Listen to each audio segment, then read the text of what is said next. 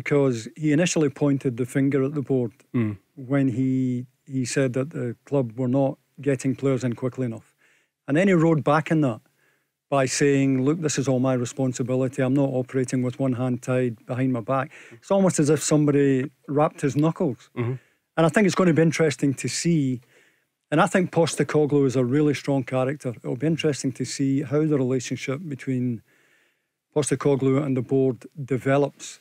You know, if he doesn't get players in reasonably quickly now, how he will react.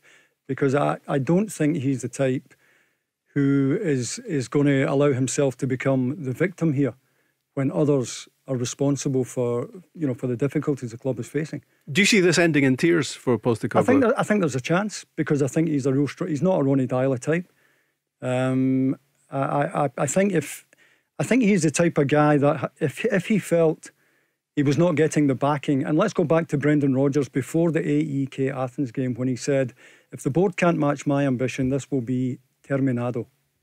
And that's how it panned out. And I think Postecoglou is cut from similar cloth. I don't think he'll take any nonsense either off the players or off the people he works for upstairs. And if you think back a year, Barry, Celtic were going out to Ferencvaros in the Champions League qualifiers, and Neil Lennon was sounding a warning that was probably ignored at the time, and that was, there are lots of players in there that are unsettled and want away.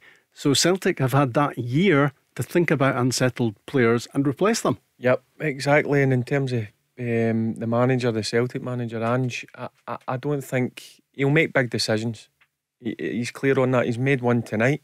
He's changed Barkas for Bain, and I don't think he's a man to be messed about with. I honestly don't. And I think if there's players inside that dressing room that don't want to be there, he'll ship them out as quickly as possible. There's no doubt in my mind about that. That's the way he strikes me. You listen to him in interviews. I spoke to Craig Moore about him a number of times, and he'll not be messed about. And if he doesn't get it his way, I do agree with Davie, it could end in tears. Tell Alexa to launch Go Radio or listen on the Go Radio app.